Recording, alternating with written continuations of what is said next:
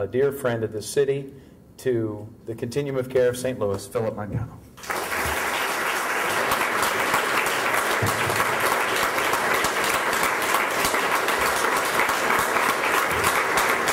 You know, as the mayor indicated earlier, I was at the U.S. Conference of Mayors meeting this past weekend in Providence, Rhode Island, and while there were many interesting things that happened there, including a boycott by the federal government of the mayor's meeting, which you can read about, I won't get into it, but the federal government boycotted the mayor's meeting. I don't get it.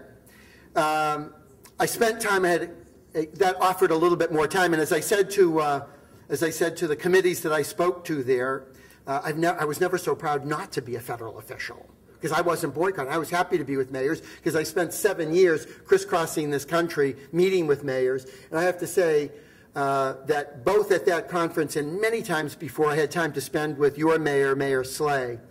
And I can tell you from personal conversations with him, not when he's up speaking publicly, when he's affirming his commitment to what you're committed to, really, you know that what you have is more than a commitment, isn't it?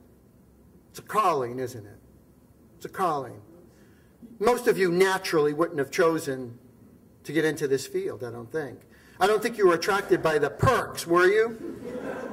By the jet planes that are readily available to you, by the high salaries, by the high life insurance policies and all that. I don't think so.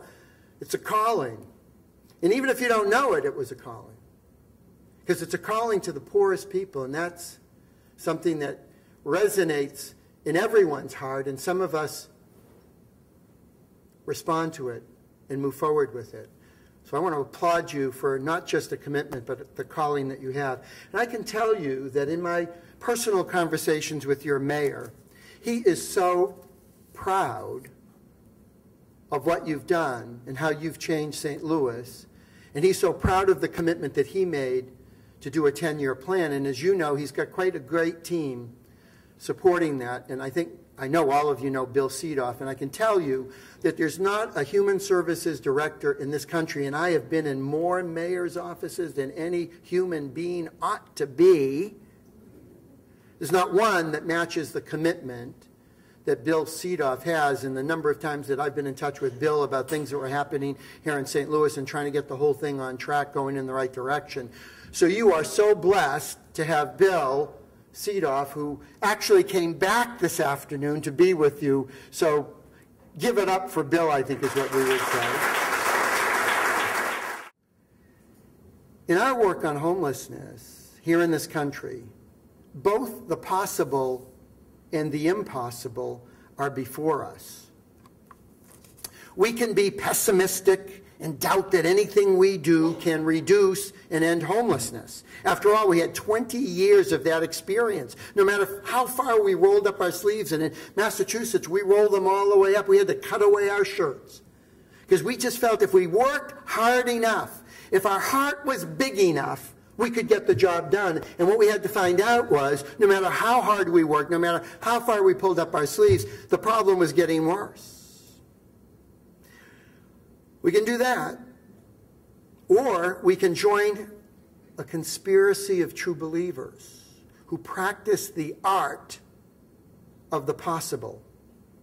You can visit both the impossible and the possible in our country right now.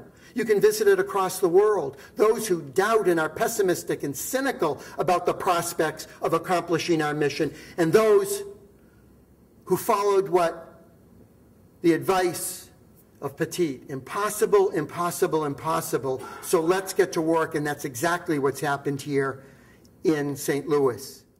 But certainly if there's one thing we've learned in the last 20 years, it's that if good intentions, well-meaning programs, and humanitarian gestures, if they could end homelessness, it would have been history decades ago. Amen? Amen. Because we've done that, haven't we? We've rolled up our sleeves. We've come with true intentionality. We've come with big hearts to this issue. And all of that time, for 20 years, we only saw all of our efforts. The result was, not causative, but correlative, was that the numbers went up. If our concern is how good we feel when we go home, it was all right.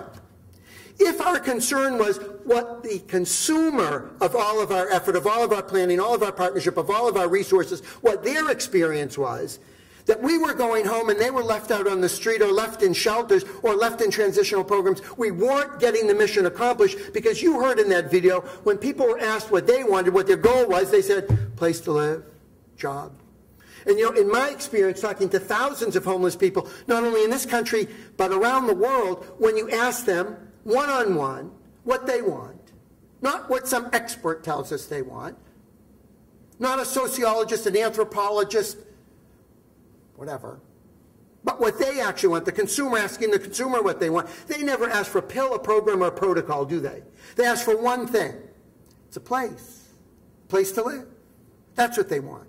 And isn't it about time that the work, our work as providers, and the work of government, providers in government, that the expectations of providers and government met the aspirations of homeless people, of the actual consumers of all of our efforts? Well, that's exactly what you're rolling out here in St. Louis as you move toward a housing model. It's not to discredit good intentions. It's just to admit, to get beyond the denial, that our good intentions and well-meaning programs haven't delivered for the consumer. They may have worked for our psychological well-being, but ultimately that's not the critical thing. It's the consumer and the well-being of the consumer that is our goal. The good news here in St. Louis is you are ignited. And from what I've seen today and from my many trips here, I know you're all on fire to accomplish the mission. Maybe to be the first city in our country to say, it's done, come and visit our shelter museums.